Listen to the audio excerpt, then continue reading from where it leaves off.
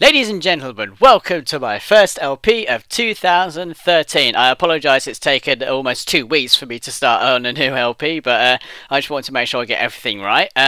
Today I shall be playing for you, as you can quite clearly see, Bare Knuckle 3, which most of you will know as Streets of Rage 3 in the West. What's particular about this version is that it's the Japanese version, but with an English translation. And oh, look, we got it on hard already, so that's a good thing. That's what we want it on, because I could go to very hard, but that's just going to make the game longer than what it is. And to be honest with you, very hard on the Japanese version, it's easier than normal on the Western version. So we'll just stick with hard for the time being, and that's pretty much the only option we're going to change.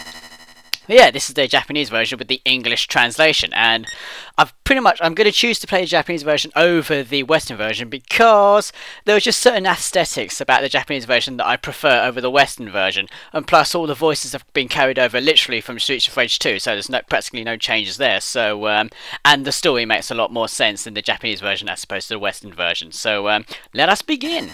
One player. All right, we've got our usual, start again. We've got our usual Streets of Rage regulars. We've got Axel and Blaze, these series mainstays. We've got Sammy returning from Streets of Rage 2, as we know him as Skate. We've got newcomer Dr. Zan, who is integral to the game's story, and that's it. And those of you that play Streets of Rage 2 regularly will probably notice the 5th character on the character select screen, because you'll probably think to yourself, Ems, what's with the kangaroo on the character select screen? Well, this, ladies and gentlemen, if you don't know, is Victi. He's known in the West as Rue, which is a little bit more of it's an obvious and predictable, but at the same time it's an appropriate name because he's a kangaroo, obviously. There are 2 ways to get him in this game. Legitimately, what you do, there's a legitimate way, which is in the middle of the game, and the way that I've chosen to do it, slightly cheesy a little bit, is you hold up and B. When I say B, I mean B on the Mega Drive pad. When I say the controls throughout this game, I'm referring to the Mega Drive pad, so I apologise to anybody who's playing this on anything other than a Mega Drive. Yeah, to get him on the character select screen, you hold up and B on the title screen where it says Bare Knuckle 3, and you just press start on one player. That should actually unlock him straight away. And you know what, guys, just for the purposes of this LP, you know, whenever I play Streets of Rage 3, I normally pick Axel, because it's who I'm comfortable with, and it's who I always play as throughout the entire series. But, you know, for the purposes of this LP, I'm going to have a laugh with it, I don't care, and I've waffled on too much anyway. I'm going to pick Victi, a.k.a. Rue. In fact, I'm probably going to, excuse me, I'm probably going to call him Rue now for the rest of the LP, because it's actually what I'm used to calling him. So, let's go! Oh, and by the way, any references you see in this game that say Rakushin, that's actually a transliteration from the Japanese. What it's meant to say is Laxine. That's the name of the element that's involved in this game. So remember, Rakushin equals Laxine.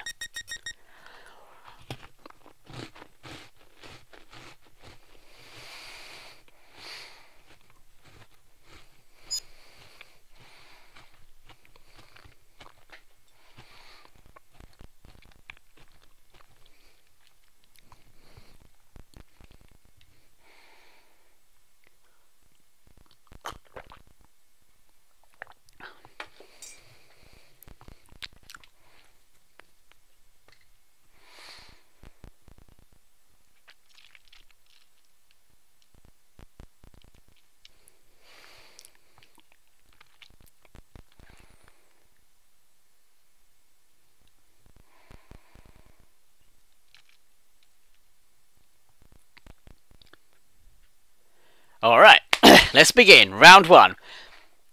And right at the very start of the game, there's an extra life and some points, so yay!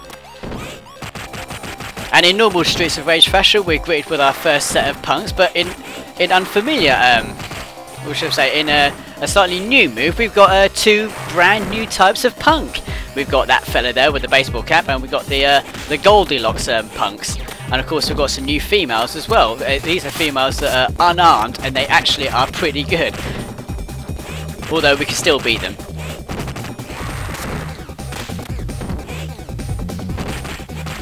Of course, one of the aesthetic differences between the Japanese version and the Western version, especially where these girls are concerned, is that they're slightly more they're wearing slightly more revealing clothing in this version than they do in the Western version, because they're slightly covered up in the well, I say slightly covered up. They're more or less completely covered up in the Western version. The only flesh that you can see is their faces, and that's it. I don't know if you noticed a few seconds ago on the far right hand side of the screen where one of the girls was actually sorting out her hair. That animation is completely missing from the Western version. I never understood why, but you know, it's just one of those weird changes that I don't know, the West began. And we've got ourselves a little apple there, which doesn't restore your health fully, but it restores it partially. So that's always a good thing if you just want a quick health up. And of course you saw there the denim-clad, white-haired, red-haired guy, our usual Garcia punk. Well, I say Garcia, but his proper name is Garcia. It's been, I don't know why, but the Japanese always seem to mistranslate Garcia as Garcia. Anyway, that's enough for the for talking about the enemies and the aesthetic differences. We haven't spoken about this little kangaroo that I'm playing as. Yeah, Roo. He appears a little bit later on in the game, and that's part of the legitimate way of unlocking him. But as a character, he's all right. I mean, he's got his little shall we say? I was going to say his dash move, but the proper move is called Blitz move. He's got that, which involves him skating on his head. that's got to hurt at some point. Let's run! Were those punks going to do like a Macho Man Randy Savage on a kangaroo? I mean, really? They do know how powerful kangaroos are, don't they? But anyway, he's got his little Blitz move, he does that. And he's got his little back attack, which involves him poking his tail, as you can see. Like a knife, like Garcia just tried to do to us. For some reason, that's a weird back attack, because it also counts as a front attack as well. If I can... There we go, look at that. That's going to come in handy a little bit later on. He's obviously got his fly kick as well. And obviously, when you saw him do his little grapple attack, you know, he jumps behind his opponent and he starts kicking the shit out of him. I mean, I don't know how hard a kangaroo's kick is, and I don't think I really want to find out, but I can imagine it's quite hard, especially when the kangaroo's kicking you in your balls. Oh! And that's one of the tricks I'm glad that I know how to do on this game. Whenever you get thrown, you know, you press up and C while you're in the air. And we've got that fella called Bronze, and the Z. Oh, I was going to say the Z is missing, but the Z isn't missing. It's the E that's missing.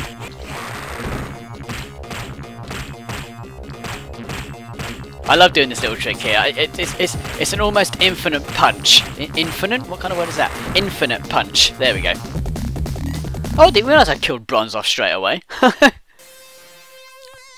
Oh, what second part? And there's another Garcia. And there's our series staple, Fat Bloke. Alright, Fat Bloke. Did you enjoy your Christmas dinner, did you? I tell you, I'll give you good props if you actually recognise what that quote was from. I don't know how many of you out there probably will. I obviously don't mean that to be condescending, but I am of a certain age, and certain people my age will probably understand that that reference that I made. Right.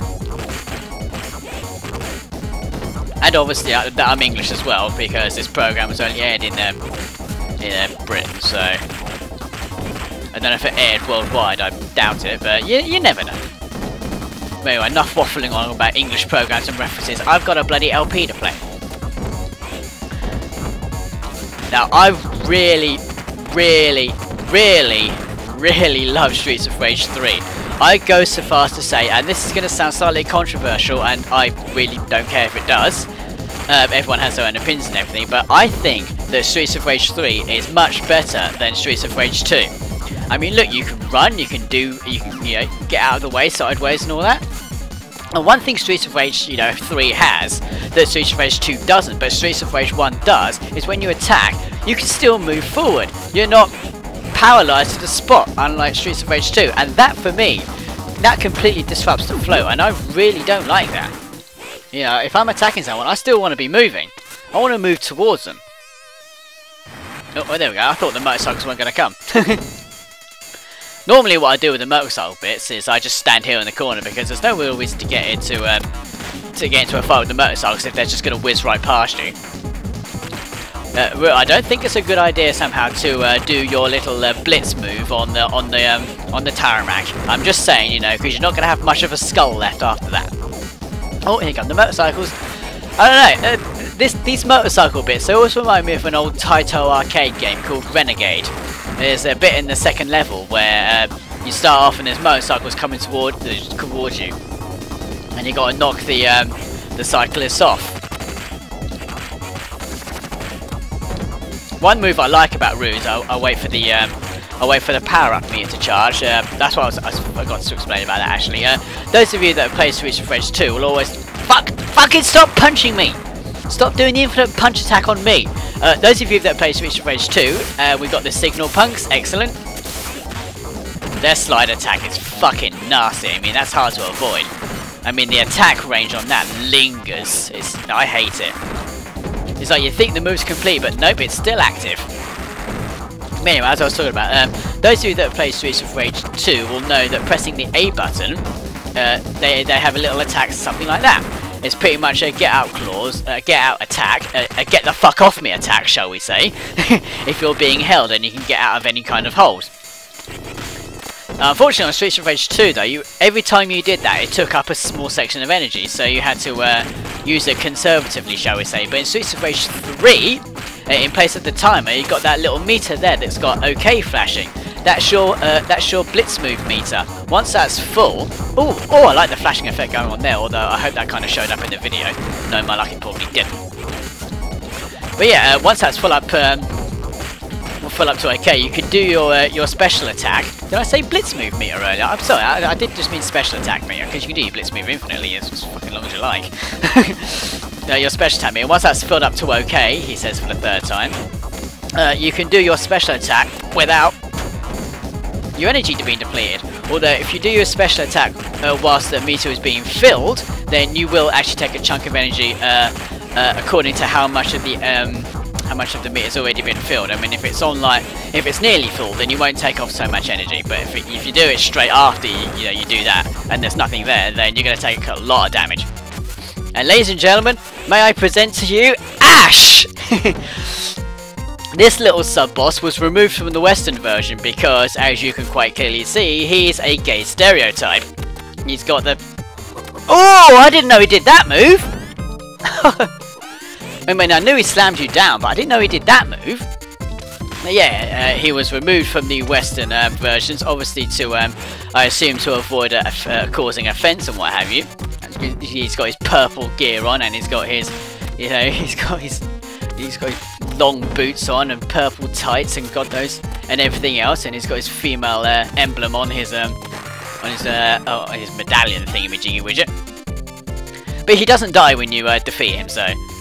And there is actually a cheat to be able to play as him as well. If you hold A as soon as you defeat him, and when you get to this bit and let go, then you should be able to play as him when you die.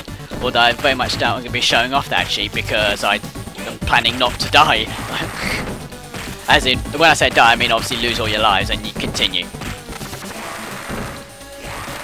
I would demonstrate how much energy the special attack takes off of you when you haven't got your energy bar charged up yet, but there's probably going to be times later on in the game where I will actually have to do that anyway, so... Fuck off!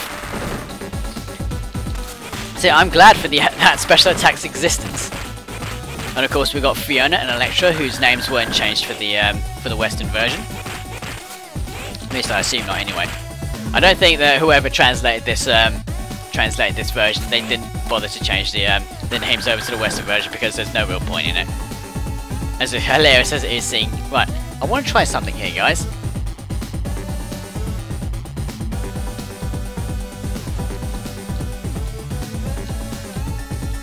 Ah!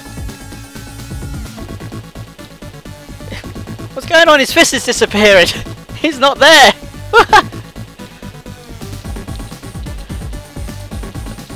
Part of him's disappearing. Although to be fair, it's doing that because it had Shiva to deal with. Now, whoever plays Streets of Rage 2 got to the end of it. We all know Shiva. I forgot to tell you about that little move as well. When someone grabs you from behind, if you press jump and then attack straight away, you'll be able to throw them from behind.